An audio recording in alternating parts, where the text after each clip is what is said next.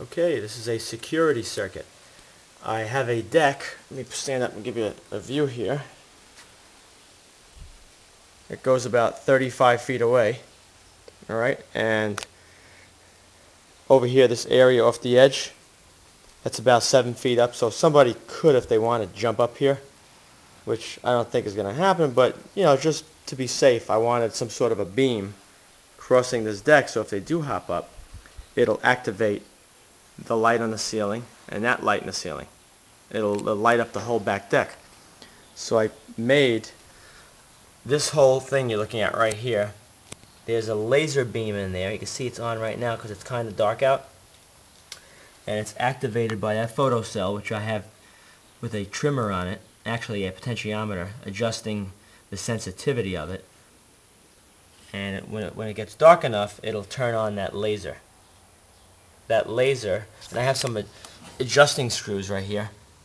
You tighten this one to bring the beam up that corner. If you want to tighten that to bring it this way.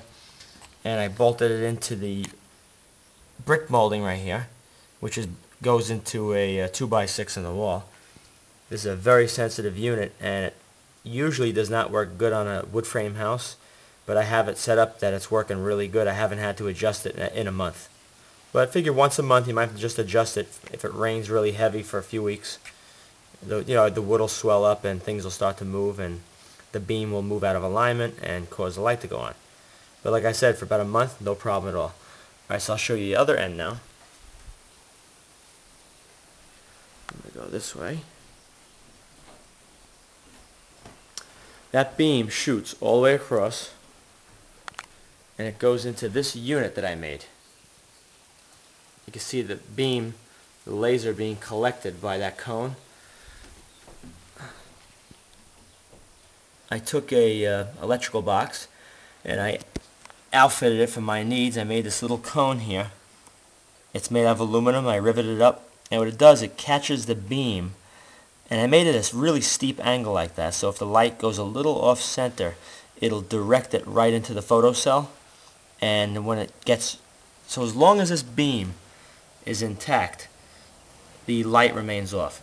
As soon as somebody breaks that beam, what'll happen, it'll trigger the relay and another circuit that I made. There's a time delay off circuit.